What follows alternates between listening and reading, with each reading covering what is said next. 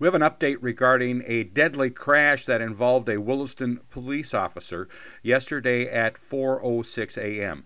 The Highway Patrol says two Williston Police Department squad cars were responding to a call for service and traveling southbound on US 2. Sergeant Dustin Birch was driving the lead squad car, a 2000 Chevy Tahoe. Sergeant Birch proceeded through the intersection with his squad car's overhead emergency lights and siren activated. The southbound light was red at this time. Wendy Newsom was driving a 2013 Hyundai Sonata and traveling westbound on 42nd Street West. The westbound light was green and Miss Newsom proceeded through the intersection.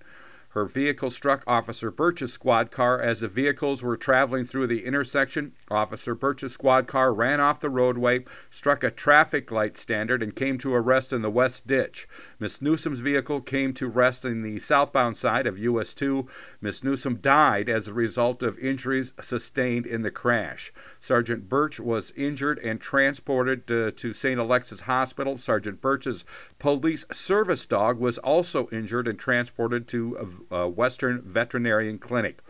US 2 was closed for approximately 5.5 hours. The William County Sheriff's Office and Williston Police Department assisted with traffic control while troopers conducted the crash investigation. The crash remains under investigation and will be forwarded on for prosecutorial review upon completion. I'm Neil Carlson reporting for iNews.TV.